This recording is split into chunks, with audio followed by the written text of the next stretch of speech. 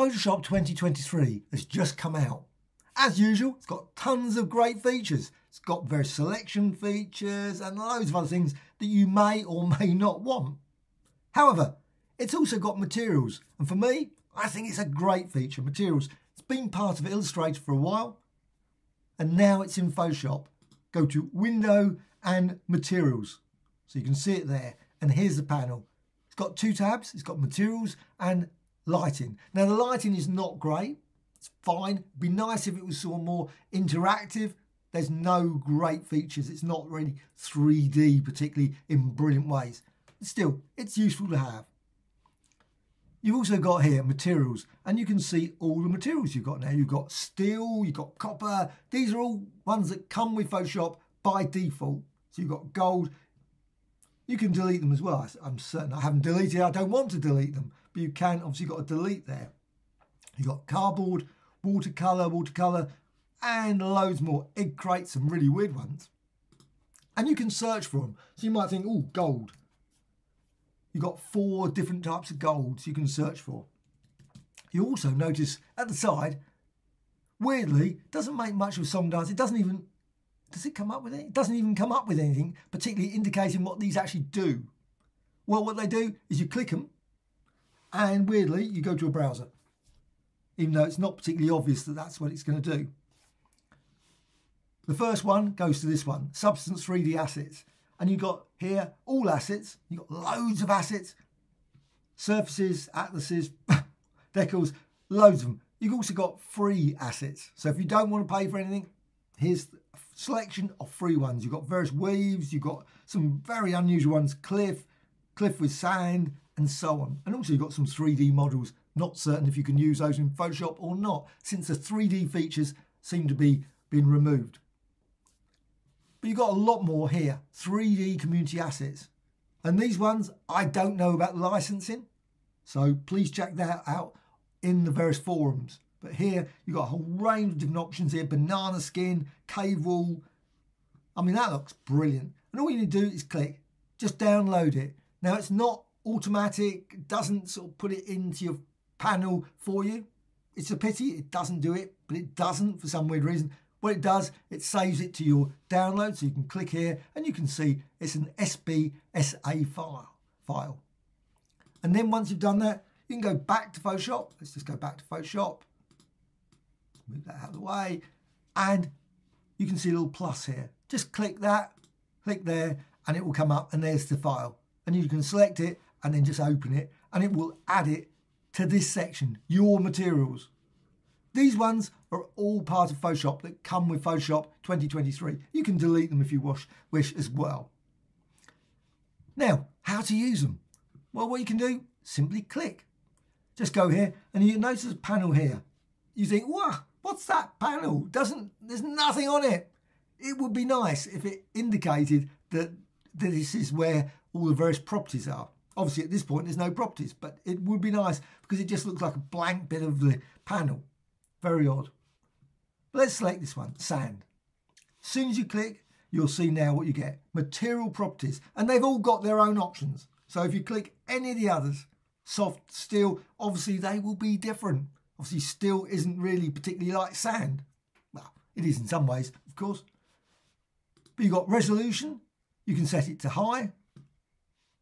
To be honest, hardly looks that different. A little bit better, maybe. But still, if you're going for obviously a very large document, probably going to be useful. You've also got here, now I'm going to go with medium. I don't want it obviously to slow things down when I'm showing. So random seed, you can just change that. And you can see when you do that, it gives a slightly different sand. And they've all got, well, they should all have a sort of random feature. Maybe some haven't, some will have certain features, some don't.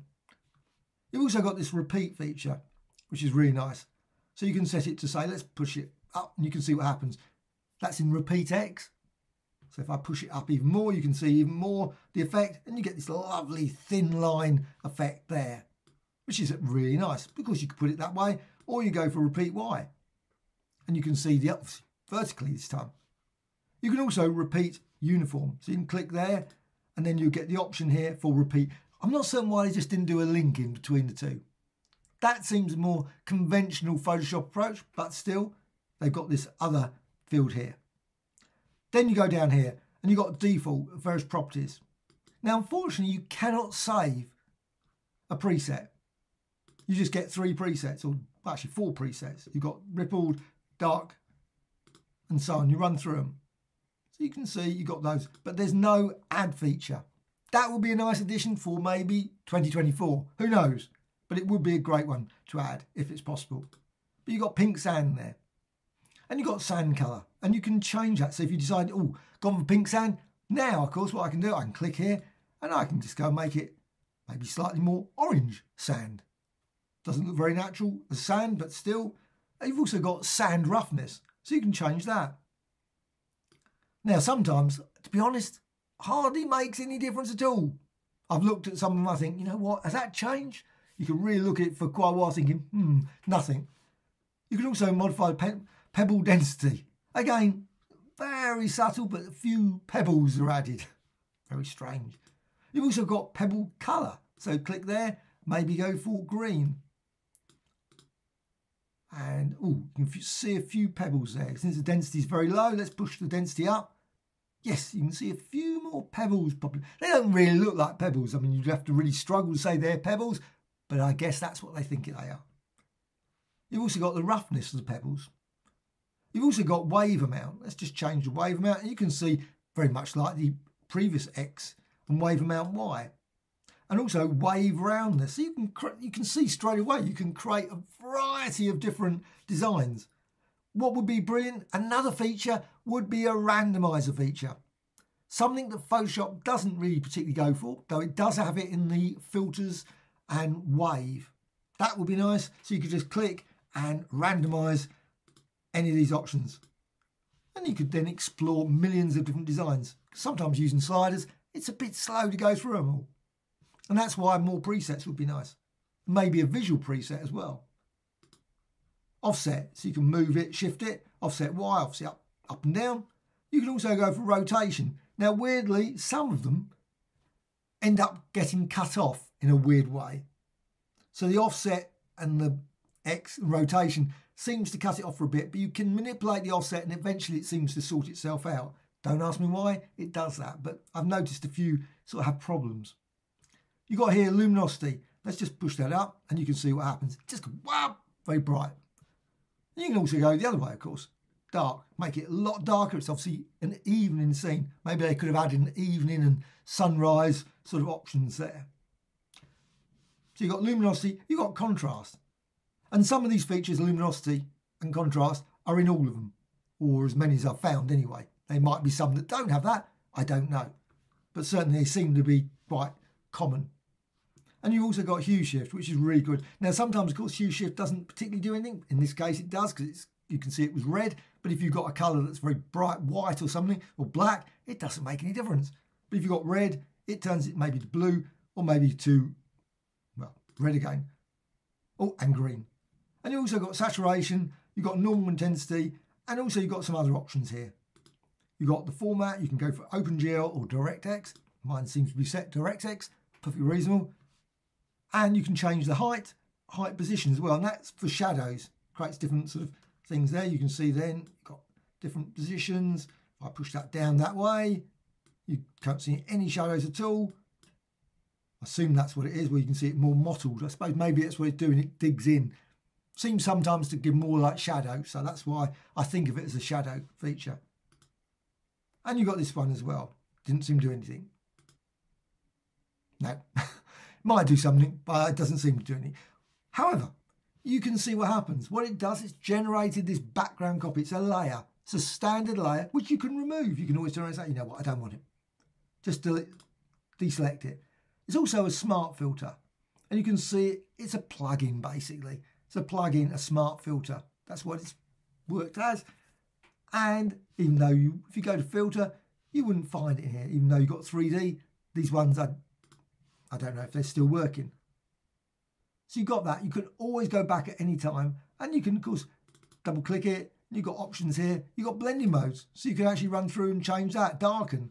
So you can see just by clicking here, you've got option to blend that substance in different ways. So you might turn around and say, oh, let's just go for divide to create a very weird combination with the original layer and this new layer.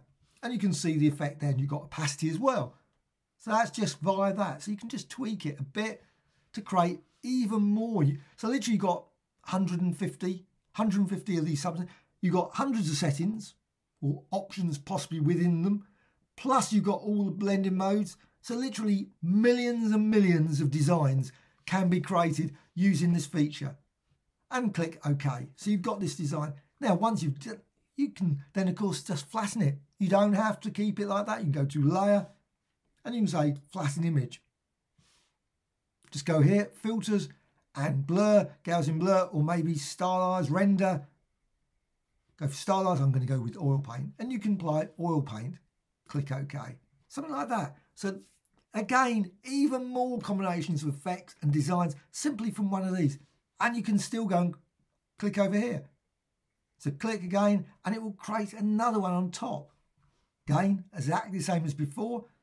Go to this. You can change the blending mode for this, the actual layer. So you can go through the layer, run through, maybe go for linear light. You can see then you get some very odd combinations. Obviously not what you'd say steel, but you now got this blue steel effect. And you've still got these options. You can change a random seed.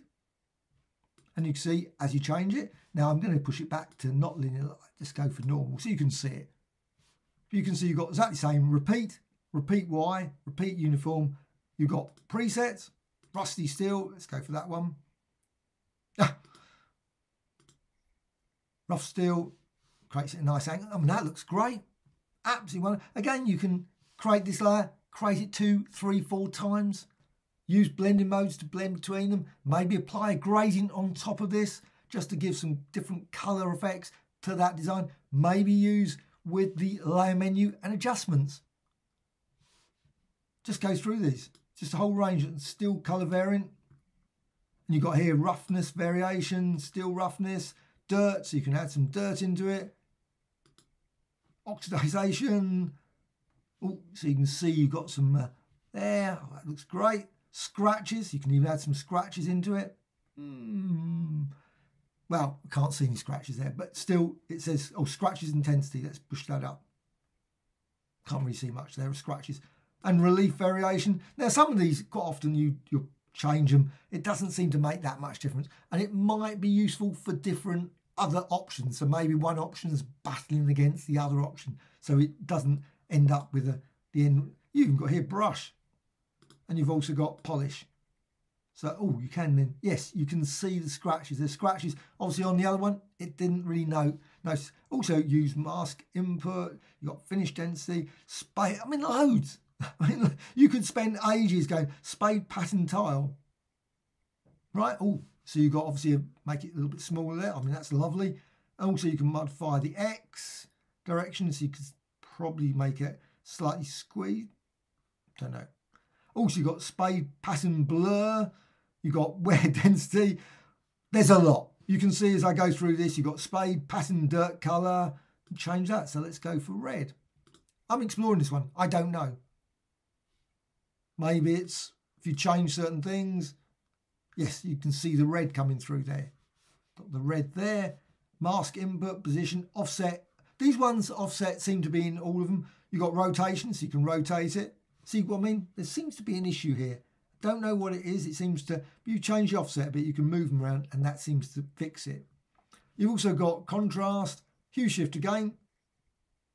And you can see now you get blue design there, got height range and so on. Make loads more features. Again, at any point, you can always go to blending modes and you can go for lighten and run through it. So for different, say, or whatever. Subtract, and then layer and flatten image, and so on. That's all via this. However, you've also got this option. So I'm just going to click this one, which is lovely. Lighting. So I've shown you've got thousands of features in some of these, but you've also got lighting. And you can see here you've got the standard set of options here, and you can change the rotation. Now, it's not as flexible as a 3D app. Would have been nice if it was like a sort of 3D globe or something you can manipulate in some way. I think they could have made it more interactive. Doesn't seem to be. You've got height. So you can tweak that, go that way, 7.3, and you can see just by changing the height, creates a different design of that lighting. You've also got colour. So you decide, you know what, let's go for red. So you can change the... Now, it would be brilliant if the lighting was different sources, maybe images, maybe gradients. That would be superb as well. But you can see you can change that. And you've also got exposure as well. So you can tweak that, make that there, and also change the displacement. Seems to create like shadow effects and those sort of things there. Loads of different options. Obviously, something to explore for each of the various ones. And like I say, this one's available and there's tons and tons of other ones. Please explore all the various properties available here by Materials. So that's Materials. Materials, great feature in Photoshop, the new version of Photoshop 2023, PC and Mac. I'm assuming it's PC. My apologies. I've gone all the way through this, assuming that it works like that on a PC. This is on a Mac, of course, but it should be available on PCs as well. And I think it's a great feature and literally millions of things to explore. And you can combine it with other options. So layer and flatten image. And then, of course, you can go to Window and Libraries and maybe use all the various pattern features, shape features, etc. to create even more designs from that very basic design. If you want a seamless tile design from it, use that library feature to do that. So, hope you found this tutorial of interest. Any questions, please let me know in the comments below. Always great to hear from you. Always wonderful. If you've got any ideas about the materials, what things you would like to see, have you downloaded any of the materials? Have you gone to that Adobe website, the community website, and downloaded them? How have you found those? I haven't done them, I must admit. I've done one or two, perfect reason, but you might find loads of great options there. Thank you much.